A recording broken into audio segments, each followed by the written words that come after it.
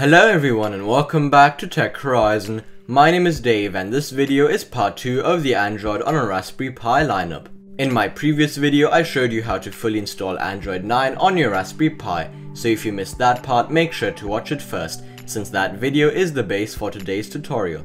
In today's video I'm going to show you how to fully install the Google Play Store on Android 9 on your Raspberry Pi.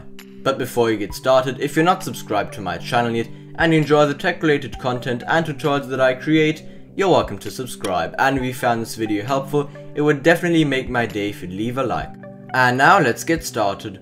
In order to install the Google Play Store, you'll have to download GApps or G-Apps, which includes the required Google services and the Play Store. To do so, simply click on the first link in the description below, which will redirect you to a website called Open GApps or Open G-Apps. Then select ARM as the platform, Android 9 as the OS, and Pico as the variant, and click on download.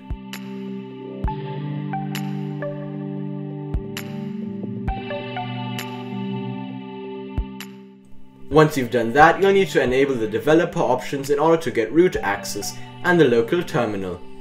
To do so, open up the settings, scroll down to About Tablet, and then click on build number around 5 to 6 times.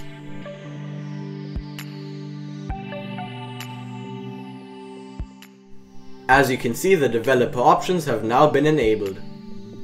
Now simply go back and click on System, Advanced, and scroll down to Developer Options. Then go ahead and find root access and allow apps and ADB. You'll also have to locate the option Local Terminal and enable it. After that, you can move the GApps package into the root of your storage to make things a little easier. To do so, open up Files and go to your downloads. Then drag the Open GApps package into the Raspberry Pi 4 folder. After doing all of that, quickly reboot the system by holding F5 on your keyboard, which will open up the power menu, and click on Restart.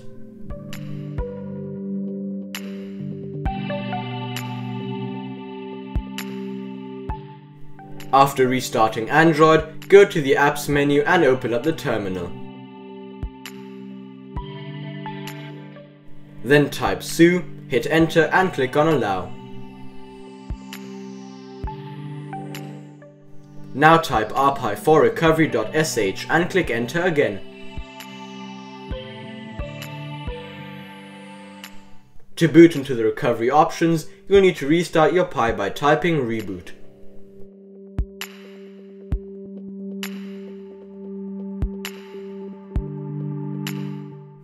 After that, swipe to allow modifications and click on Install.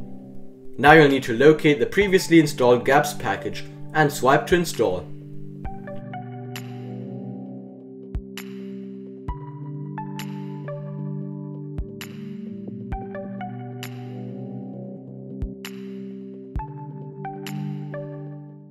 When GApps is finished installing, click on Wipe Dalvik and swipe to wipe.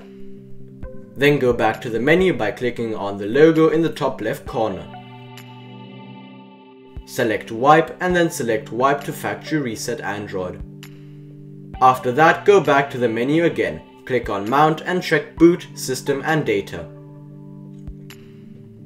Then go back once again and select Advanced and Terminal. From here you'll need to make sure the Pi doesn't boot into the recovery options each time by typing rpi4 recovery.sh boot. The last thing left to do in the terminal is rebooting the Pi by typing reboot and hitting enter.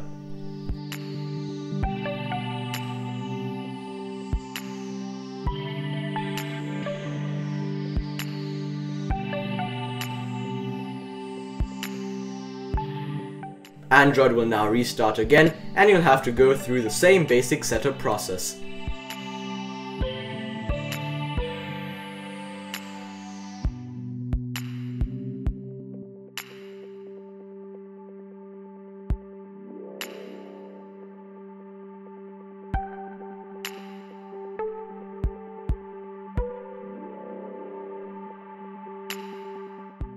As you can see, the Google Play Store now appears on the home screen.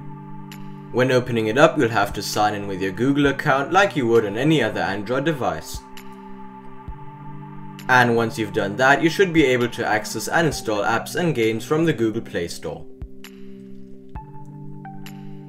But apart from that, will be it for today. I hope you enjoyed the video and I was able to help you out.